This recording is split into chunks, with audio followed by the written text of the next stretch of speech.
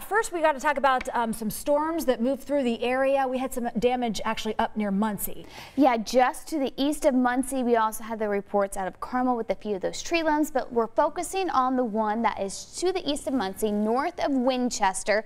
Possible tornado. This was reported from law enforcement. Damage to an outbuilding.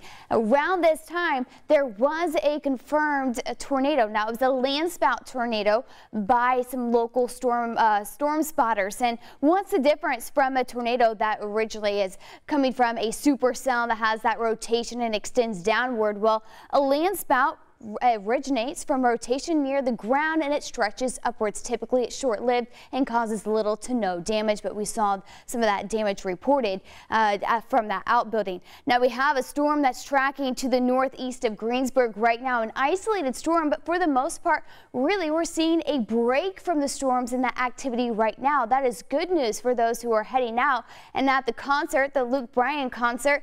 May have an isolated storm, but for the most part we're going to have those mostly cloudy skies.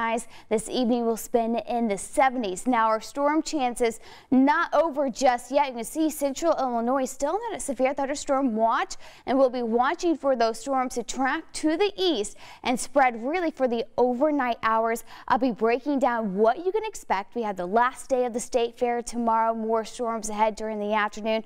All that and more coming up in your full forecast. All right, we'll talk to you then. Thank you, Chelsea.